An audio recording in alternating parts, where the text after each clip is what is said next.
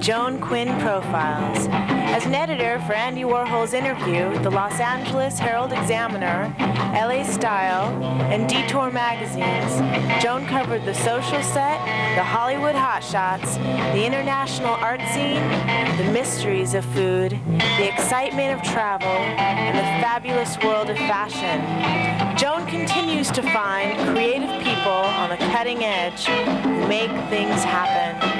Here's Joan Quinn. Hi, I'm Joan Quinn, and welcome to the Joan Quinn Profiles. In the studio, waiting to be profiled, is author Nouritza Matossian and jeweler Cynthia Bach. Writer-broadcaster Nouritza Matossian was born in Cyprus and educated in England. She's visiting Los Angeles from her home in London, where, among other things, she's written 2 biographies about 2 influential and very interesting men, Yanis Xenakis, a composer, and the Black Angel, Arshil Gorky, a painter. Which artist, should we call them both artists? Why not? Was more interesting to you? Oh, you can't ask me that question, Joan. It's like saying, which of your 2 husbands did you love the most? Exactly. Tell us about Yanis. I met Yanis Xenakis when I was still a student of philosophy. And the first thing that happened was I spoke to him in Greek. And, you know, we were friends from that moment on because he said, how come an Armenian speaks such good Greek? And it was very instantaneous. I said to him, I'm just a student of philosophy. I want to write a book on you. I'm not a musicologist. And he said, so much the better. And he practically opened his studio to me there and then, gave me the key later on, and I used to just go and do my research. Tell us a little bit about what he did and why he was so important as a composer. Is he from Greece, or was he was born in Greece, and he actually had a terrible accident. He was a partisan during the war. And when the British came to liberate Athens, a mortar exploded in his face and he lost an eye, and he was only 21 at the time. Then he was condemned to death, and he escaped with a false passport to Paris, where he became an engineer in Le Corbusier's studio, the great architect. Oh, he was. He worked as an engineer for Le Corbusier and then started doing designs of actual buildings for him. Meantime, he was working away at composing, and he found the courage to actually leave the studio and to start composing on his own. And the thing about Xenakis is that he introduced mathematics and statistical mathematics and computers into music for the first time. And his music is absolutely extraordinary. You studied theater and mime in Paris, and you're a critic, and you wrote this book about a composer. Did you study music? Are you a musical person? Yes, I've always played music and I studied music, but I was particularly interested in new music at that time. So I studied it and analyzed his pieces. His music was totally contemporary, is that right? Completely. Still probably some of the most avant-garde music that exists today is his. And I think he is one of the great composers of the 20th century, and he's still alive, of course. I remember seeing him in New York a few years ago, and he was doing an interview, and we didn't know who he was. He's a very attractive man. Yes, yes. And we said, who's that man? And they said his name. Of course, we didn't know, but then I read later he was appearing, or his music was being conducted by Zubin Mehta at the Avery Fisher Hall. I was there with him. It was my book launch. Was it? In America. I didn't know you then. Yes. Did Xenakis' biography then lead you to Gorky? No, in a way, it was a complete break. Gorky was a break for me. And it was a book that I had not wanted to write because I fell in love with his paintings and felt something very familiar. And yet, the whole story of the genocide was so much part of my own childhood and my past. And that's not what I wanted to do at that moment. But this man haunted me, and the work haunted me. And the fact of his having committed suicide after producing the most beautiful, joyful paintings was a question that I wanted to answer. Well, how did that genocide issue really come into it? How did you decide, how did you know Gorky was a child of the genocide? I researched it. I went to find his sister, Vartush, who lived in Chicago. And I wanted to know just what the details were, because there was so much nonsense written about Gorky and repeated in the books. And people hadn't bothered to research him because they possibly didn't know Armenian. And so when I went to Vartu, she started telling me these first-person stories of Gorky actually in the siege of Van, walking with his mother over this parched landscape. And suddenly I realized how directly he had been involved in the whole struggle. And it really was a miracle that he survived, that he and his sister survived. They were teenagers or younger? Yeah, he was 13 and she was 11 They were. Yeah, in 1915. And you talk about that in your book, Black Angel, The Life of Arshil Gorky. Yes. So tell me then when he came to America. He came to America when he was 18. His mother had died of starvation in the great famine in Armenia, and he and his sister survived. So they made their way to Boston. His father had already gone to America. He had relatives there. And he was determined from the outset to be a painter. There was no way he was going to be anything else. He'd always drawn as a little boy. And Gorky had this wonderful line in drawing and drew like a great master, almost from the beginning. He managed to get himself into the Boston School of Fine Art. Then he went on to New York. And this boy who had come from a sleepy backwater, you know, Lake Van in Western Armenia, Vaspuragan, suddenly realized that the message was actually coming from Paris and from Europe. And he was telling his other friends, artists, actually to look at Picasso, Cézanne, Miro, Matisse. He didn't want to have anything to do with regionalist painting, which was very much the thing in New York at the time. And he saw the way forward with such clarity that other people followed him.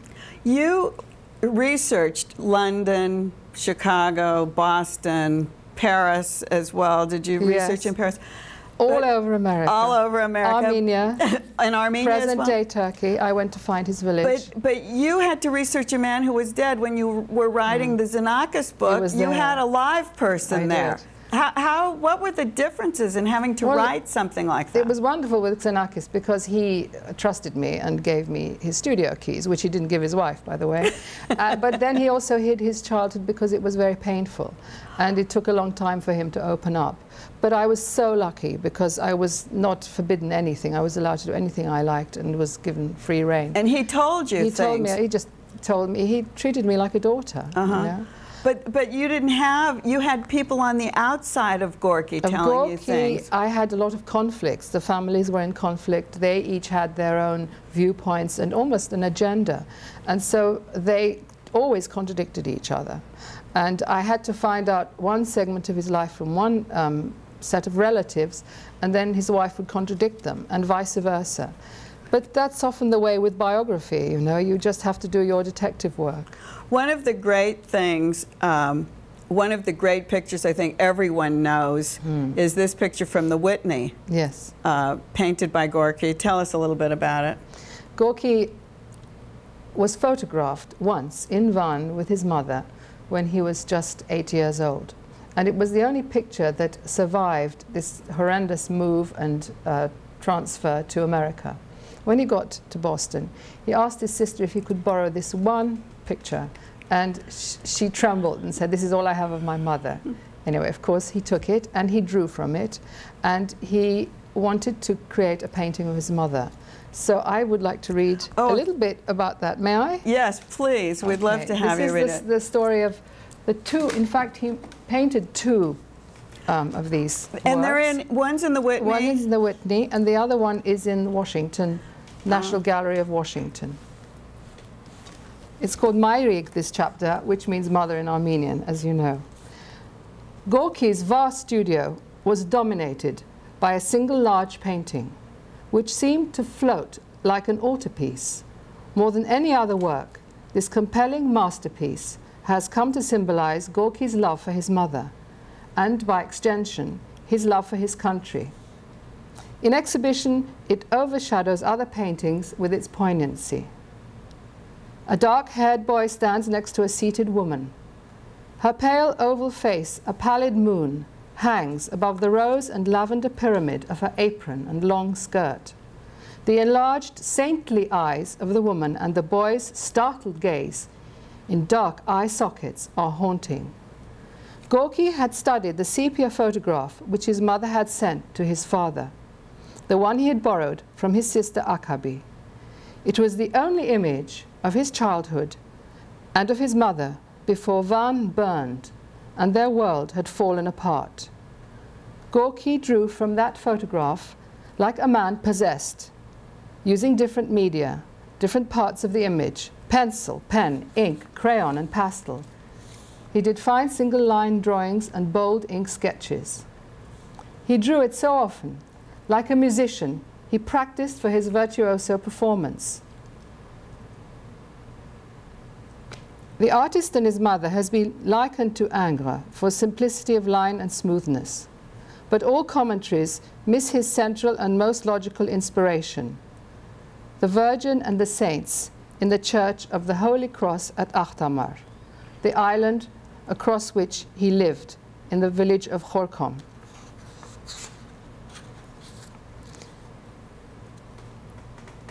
His friend Saul Sherry, a more traditional painter, recalled, "He scraped it and he scraped it and he scraped it. Then he'd hold it over the bathtub and wipe off with a damp rag all the excess dust and paint. That's how he got that wonderful surface. It's the only painting he ever did that way." And de Kooning said he watched in awe.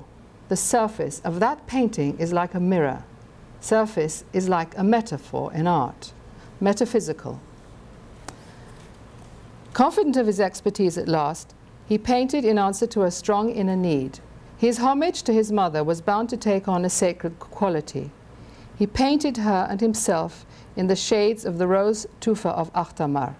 She is the lost homeland retrieved, the resplendent Armenian earth and stone. Vartush described to me, his sister Vartush, how Gorky warned her before letting her see it for the first time. He sat her down, facing the portrait in his church-like luminous studio, and he said, "Vartush dear, here's Mother. I'm going to leave you alone with her." He shut the door. Oh, I was so shocked. Mother was alive in the room with me. I told her everything, and I wept and I wept. It's so fabulous, the way you've described everything.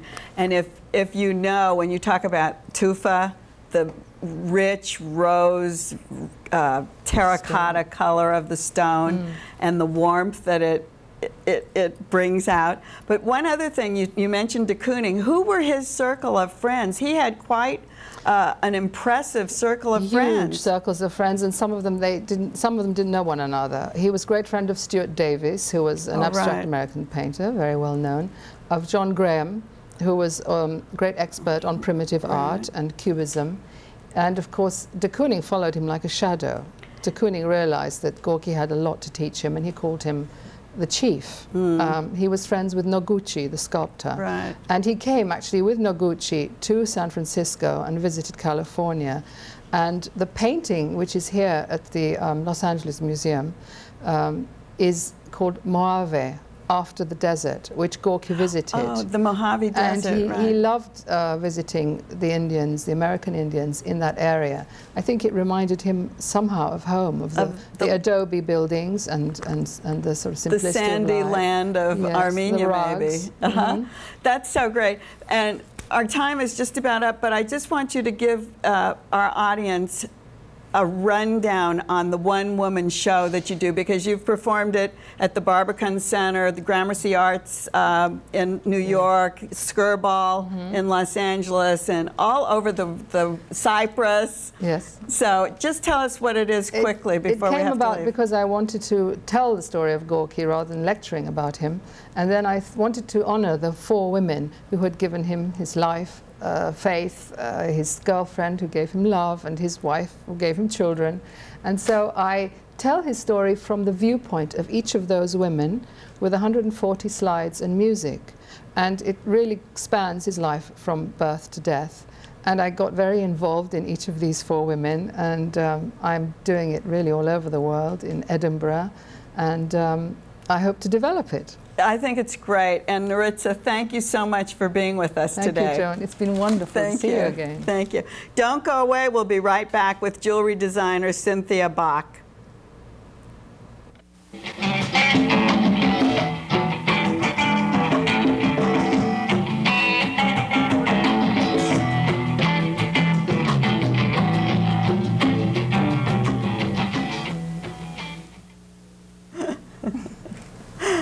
Hi, I'm Joan Quinn, and we're back with jewelry designer Cynthia Bach, who was born in Tokyo. I guess she was an Air Force brat, because with her father and her German mother traveled everywhere. You lived 13 years in Germany. Yes, I did. And that was really a very influential part of my life. I think my collection's very European inspired, from all the cathedrals and the architecture and the fabulous castles that I would wander through. So you were old enough to really experience the area. My mother would drag us. I was there when I was 5 years old. Oh, but you did? Until, let's see, 5 to like 7. And she would drag us places I don't remember. And then we moved back when I was 13 through 19. So that was a very impressionable time. Very impressionable. Yeah.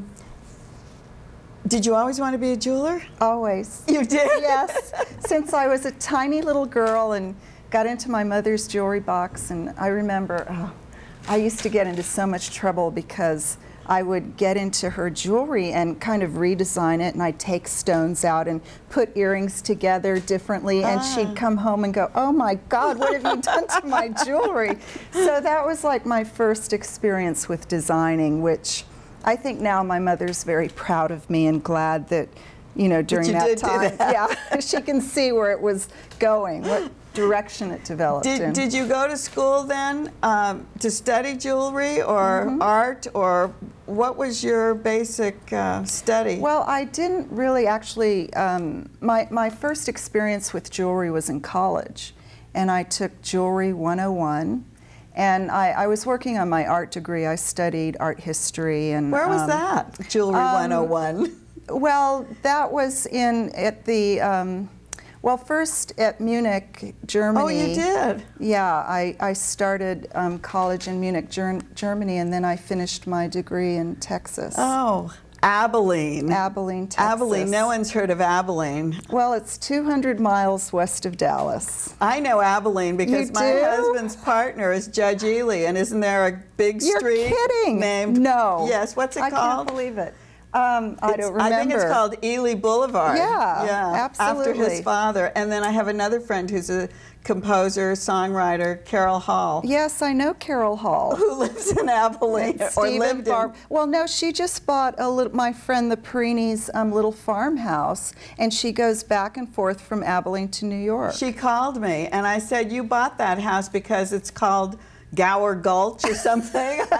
She says, "Here's my address. You should go Broken Rock, Texas," something like that. No, Buffalo Gap, Texas. You got it, yeah. Buffalo Gap. My husband used to have a museum there. Is that right? Yeah, so he's from Abilene. Well, tell us what happened after Abilene.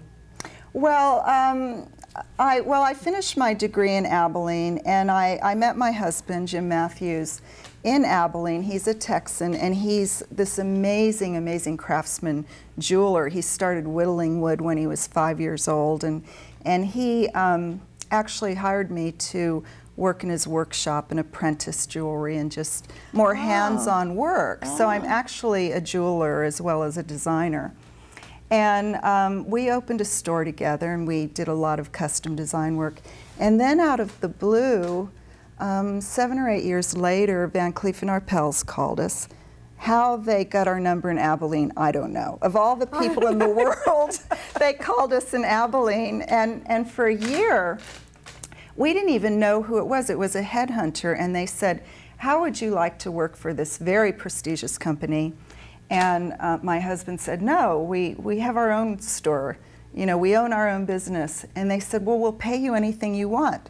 So he went, "Oh, okay," and he sent a resume, and after a year of negotiating, we sent designs and works and actual prototypes of wax carvings of jewelry, they flew us to New York, and we found out it was Van Cleef & Arpels, and we said, yes. Oh, you did? We will, you know, this was really an honor because it would bring our work to another level. Right. You know, they're just a very old, established classic jewelry house, one of the finest. So they moved us to LA.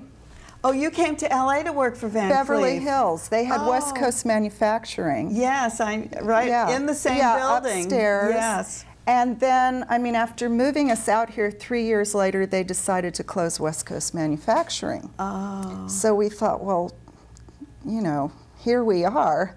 I had been working on my own designs, and I actually was studying crowns. Throughout history, I did little paintings and little crown replicas. This because that's one of my tiaras. I want to show this because this became your signature. The tiaras, the crowns, the scepters, the orbs, anything that a queen surrounds herself in. Is this a bracelet? It's a bracelet, but it's also been worn as a hair ornament. Selma Hayek wore a platinum diamond one. We have a picture of and to the White House dinner. Oh, did she? Yeah. Do I have the picture with me? You do. Oh, I do. Oh, let me show that too. She's so beautiful. Is it the same piece? It's platinum, but it's the same size. But it's really very beautiful. So you can just put your bracelet on. Well, I thought, and put it on your head or wear it on. Yeah, for a contemporary princess of the, you know, of the 20th century, we're not going to wear the big tiaras.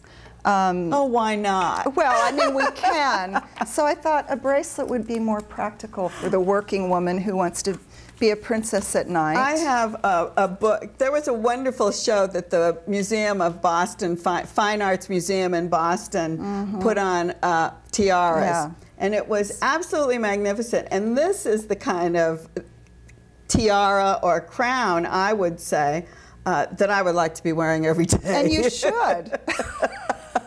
The great thing about that exhibit was at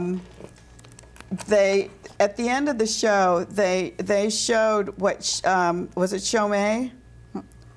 Yeah, Chaumet. Chaumet had a wall at the end. Incredible. Chaumet had a wall in their showroom in Paris, and you could go in and pick any one of these styles. And you could put them together back and forth, whatever you wanted. These were made out of silver. And you would then pick the stones. And I think it was just absolutely fabulous. And it was so forward-thinking of Boston to do that show.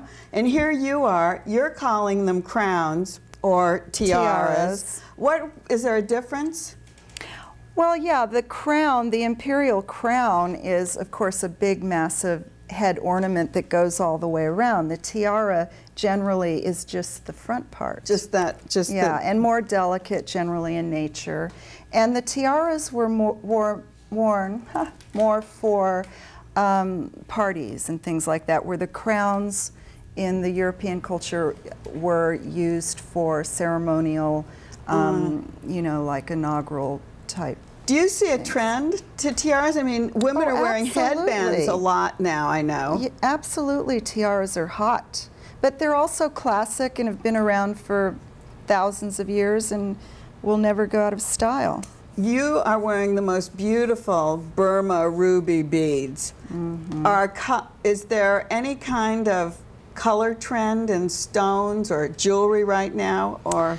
Well, last year we were doing a lot of platinum and diamond. There was a big resurgence of platinum, going back to the classics. Designers were really using platinum in a more wearable, creative way than the traditional jewelry. This year I'm seeing, you know, I did Cate Blanchett's jewelry for the I have that picture the Oscars, too, yeah. And I did all the Indian jewelry and the gold. She looked so fabulous. And so everyone took her picture. The Indian, is there a trend very in ethnic. Indian? The big hoop earrings are in again, which is sort of the resurgence of the 70s. I think everything is so reciprocal in history. You make everything in the workshop, all handmade. It's all handmade. And I want to cover this because I think it's interesting. There are specific terms that you use in the workshop. For example, for grooves. Yeah, that's called gadrooning, which is an old French furniture technique. So it's like actually making a group, and granulation. Which is the little beading. I don't know if you can see my bracelet, but it's little tiny beads that are soldered on the surface of the metal. It's its own art form. You just drop them on? Now, a lot of my beads, I do a lot of jewelry in wax carving, which is similar to wood carving, and I do a lot of the bead work in the wax. Oh, I see. Then there's all different kinds of finishes. What are some of the finishes that you use? Well, there is a matte finish, which is a brushed gold that's very popular. I use a combination of high polish with matte, because I think the matte is soft against the skin, very feminine, and then the high polish makes it sparkle.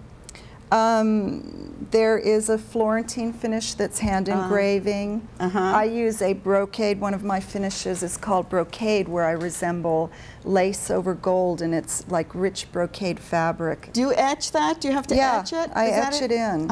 So engraving is another finish. You know, metal, it's a hard surface. It's not as forgiving as clay and other mediums like paint, but there's just a lot of creativity you can do with metals. I mean, look at the jewelry. I'm going to just hold this. We don't have very much time, but just tell us a little bit about this necklace before we leave. This is gorgeous. Those are Colombian emeralds. They are 300 carats of gorgeous Colombian emeralds. Just has, again, that kind of ethnic, just simple look. And then I'm going to hold up the cross, excuse me, for going in front of the camera. That is my medieval inspired cross that was actually inspired from a paillure set given to Princess Margarita during the medieval 16th century, and it's citrine, sapphires, and pearls. It's so beautiful. Do you see yourself going into any other fields? No, never. I love jewelry so passionately. It's what I've always wanted to do, and I feel fortunate to work at something that I love to do. Well, we're so happy you came on and told us a little bit about what goes on in the workshop. And now when people look at jewelry... I sell all my jewelry at Neiman Marcus. Yes, so after Van Cleef, I went to Neiman's, and I have my own collection. I meant to say that you have an exclusive at Neiman Marcus, and you can go in and find those little crowns there, can't you? Throughout the country. So then everyone's a princess. Thank you. Thanks for being Joan. with us. Thank you for having me. Thank you. Thanks for watching our show today, and keep writing to 777 South Figueroa, 40th floor, Los Angeles 917. See you next time on the Joan Quinn Profiles.